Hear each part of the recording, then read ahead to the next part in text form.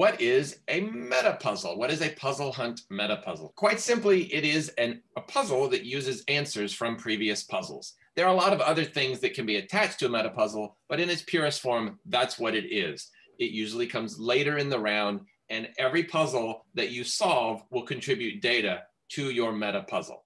Optionally, depending on your hunt constructors, it will give closure to a particular round you may be working on. It is thematic, highly thematic. You have puzzles in a wave. They're all tied together, hopefully. And those will thematically fit into the meta puzzle. And often, sometimes that theme will be a clue as to what to do. And you'll see that in a second. We're going to do an example. It will conclude or advance the story and structure of the hunt, kind of milestone moments. And they often have delayed release structure. So you won't get your meta puzzles right away. You may have to solve a couple of feeder puzzles to get your meta, or maybe you get the meta right up front. It's not guaranteed either way. And finally, it is the most fun hunt moments often where you get that meta, you conclude a round, and it releases a lot of endorphins. A good analogy I like to think is that it's kind of like a boss battle of the puzzle hunts, because you do all of your grunt work, collecting all the resources, and then you defeat the boss and move on. Maybe you haven't gotten all the crates, you didn't open all the crates, but you got enough to defeat the boss. And that's sort of the main goal to attack a hunt in its overall structure. So what makes a meta puzzle different? Well, there's a couple of things. The primary one is that your data trickles in over time. You don't have all of your information all at once.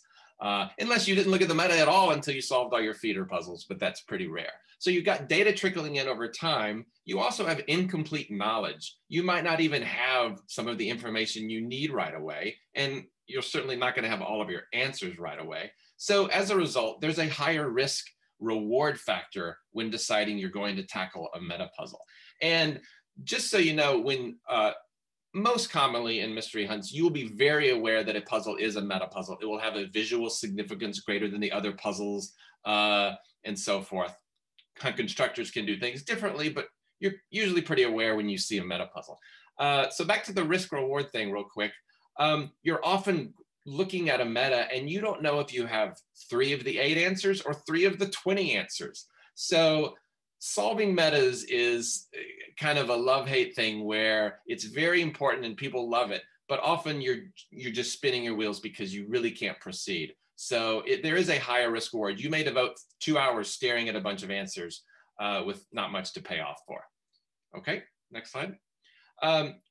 There are there's tons of different types of meta puzzles, but they're generally classified into 2 types. A pure meta only uses the answers themselves and nothing else. And people who think puzzles are more of an art form than an activity tend to focus on the pure meta stuff, where it's simply a list of words. How do I get an answer out of this? Weiwa talked about ordering and extracting in his ISIS puzzle. A pure meta will have both of those built in just on the words themselves. So a very simple pure meta might be each of our answer words is a planet in our solar system scrambled with a letter change, for example. And right there you have your extraction. Maybe the letter that's been changed is going to make your answer message, and you order the planets how they appear in our solar system. So it's got internal sort order and internal extraction.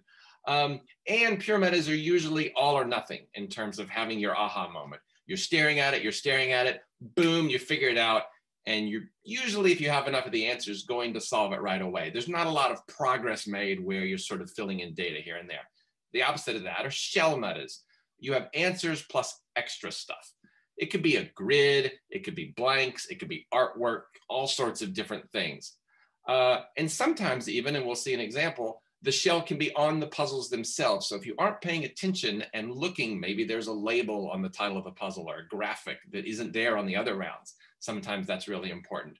And you can usually make a little bit more gradual progress on a shell because there's other stuff to do and organize and figure out what might be going on.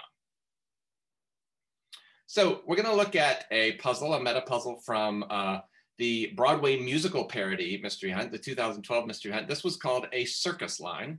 And we're not going to go into as detailed of a solving experience as Weiwa did, but I'm going to show you how a typical meta puzzle might work. So this was from the round A Circus Line, which was a parody of a chorus line.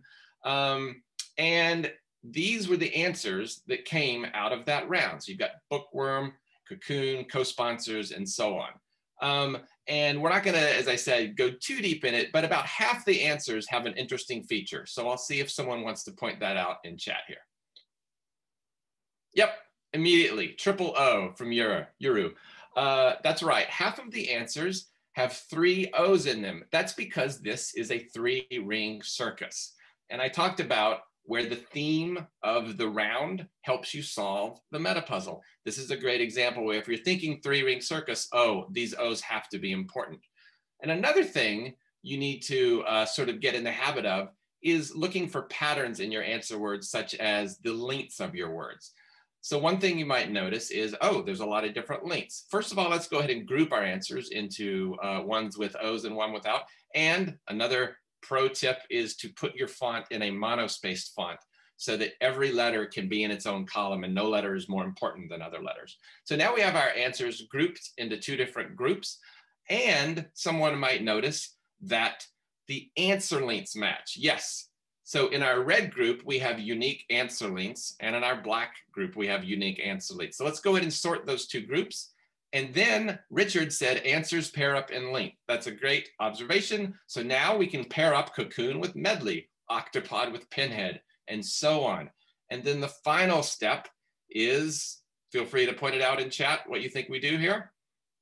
Yes, the letters in the place of the O's, Ewan says, and Cocoon, where the O's are, the corresponding letters are ELE and Medley, PHA and Pinhead, and so on, to get us the answer phrase, elephant in a tutu, which is very thematic. And that's another example of a great meta where the extraction is thematic to the round, which is a circus, right? And the answer phrase is also kind of funny as well. Often metas will ask you some sort of question and the answer will be some sort of punny, aha, dad joke type reveal when you get that. So that's another sort of tradition in the mystery hunt. Okay, so what does a shell meta look like?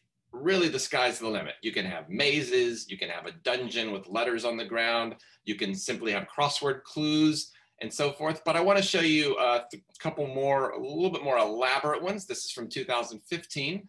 This is where all of the answers had a food hidden in them. And the shell for this round was the food pyramid. And if you extracted that food, you got another word, which if you wrote on these paths, it made a new word.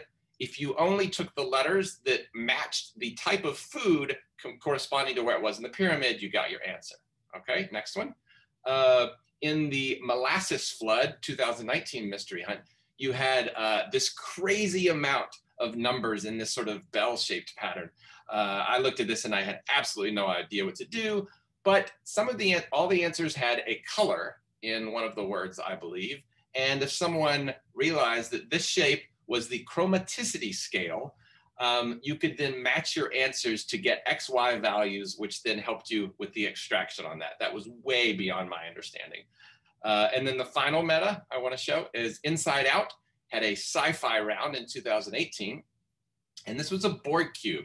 And one of the phrases that the Borg are very familiar with is resistance is futile. Well, each answer, the initial letters made country codes. And if you took the flags of those country codes with the phrase resistance is futile, you realize these flags all have 3 stripes, and these are corresponding to resistance codes, which gives you resistance. You can then map out an entire circuit connecting answers to each other to finally extract. I won't even go into how that was done. Again, far beyond my understanding. So those are 3 really, really wacky ones, very different from the pure meta of here's 10 words, what do you do next? And these, yes, as someone put it, these are very convoluted and complex and are often much, much later in the round, just where it's like, let's do some really wacky stuff for the top teams. Okay, final thing is we're gonna show you kind of a hybrid between a pure and a shell meta, which was one we wrote for our mystery hunt last year in Penny Park.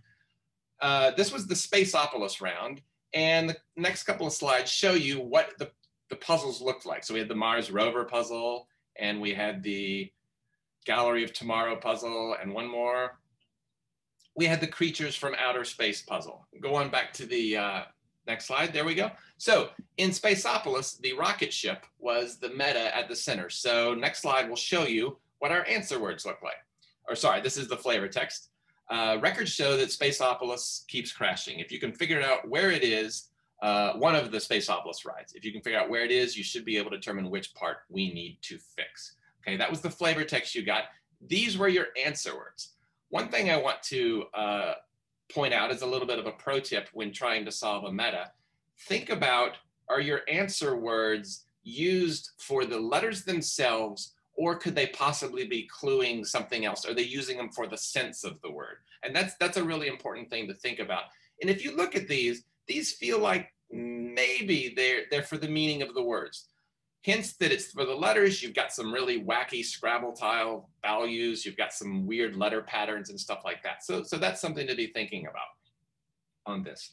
Now, you might think that this was unsolvable. You might stare at those answers and have no idea what to do. But an observant teammate might point out, now you can go to the next one, that there's these headers on each of the puzzles that are different. You've got a comet and you've got stars. So then you might think, oh, well, let's sort our answers from how the comet goes from left to right across the sky. When you do that, you get this answer. And then the next step might be to take the stars of each header and index or count into the answer words. That gives you the phrase Hegu crater. So you're like, we solved it, and we type in Hegu crater. And unfortunately, no, that is not correct, because that is a clue as to what to do next. Well, where to look next? Let's go back to the flavor text. Records show, and if you can figure out where it is, well, the Hegu crater, if you can figure out where it is, it's on the dark side of the moon. So that's a little bit of a hint, and records is another hint that maybe look at the classic Pink Floyd album, Dark Side of the Moon. Hopefully most of you know or have heard of that album. So when you do that, you find that each one of these answer words or phrases is synonymous with the 10 tracks on Dark Side of the Moon, which then if you sort those tracks in the order they appear on the album, you get this. And then if you index by taking the first letter of the first word, the second letter of the second word, and so on, this is called diagonalizing, you will get the answer prism break, which is the part of the ride that needed to be fixed. So real quick, do we have any questions on meta puzzles? What is a back solve? So what happens is that because once you know how a meta works, even you might be able to figure it out even without all the answers. So for example, in that 3-ring circus example, you might realize, oh, all of these have 3 rings, but we're actually missing one of the words that had 3 O's. But since you got the elephant in a tutu message, you're saying, oh, we have this other word and the letters U, T, and U are in these positions. So we need a 10-letter word that has O's in positions 5, 9, and 10. So then what kind of word could have those patterns? And there may not be many of them. And if you guess that, you'll end up having, quote, solved the puzzle without knowing at all what the instructions were or how the puzzle worked. So that's what a back solve is. Kelly asks, is there a good place to see prior hunts with previous solves so that you can check your answers or get help if you get stuck? And it looks like somebody's answered them. Yeah, right. There are all the archives on the Mystery Hunt are on MIT's page, the Mystery Hunt page.